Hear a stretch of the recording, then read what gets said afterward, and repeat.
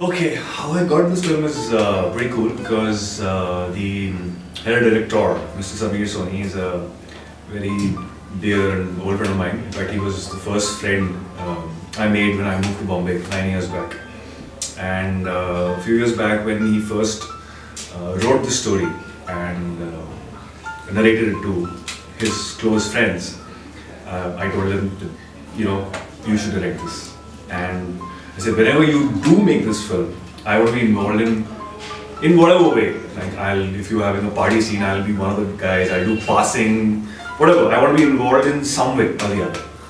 So when he finally did get on to start making this film, and he called me and said that he's got a proper scene for me and a nice role, I was ecstatic. And today, what I've done, I'm thrilled. It was wonderful to get to work with him and to have him direct me, because I always thought that he will make a wonderful director, and I could see that he has that.